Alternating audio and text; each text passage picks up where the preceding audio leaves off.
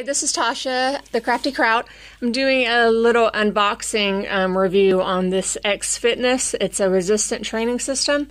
They have some other brands out there. I'm sure people have seen them. So this comes with, I opened the box.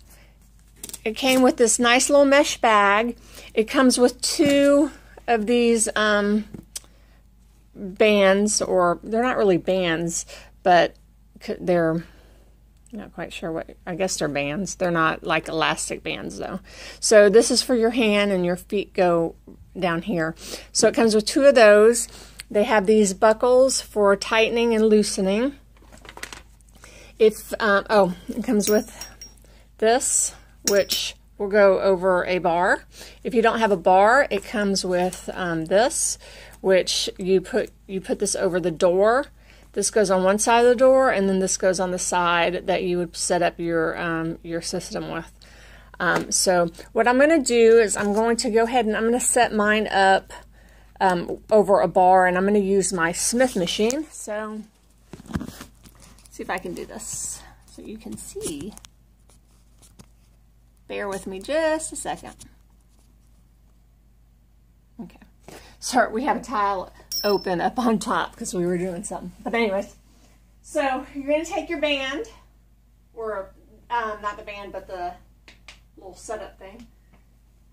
I'm going to put it through here, like so, and then I'm going to hook my little pulleys, or whatever those thingamajiggies are called, there. So you have two of these. So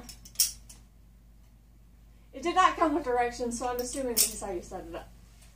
And so right here, that has pulleys. It's a little release right here that you pull, and then you can adjust it tighter or looser. Actually, I have these about where I need them.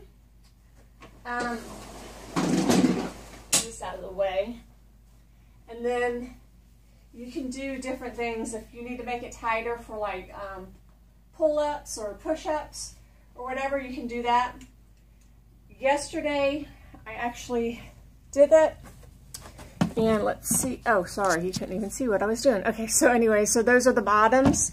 What I did yesterday was I actually did some ab workouts with it. I had it set up, but I forgot my camera. So instead of using the Swiss ball, you put your feet in the bottom here,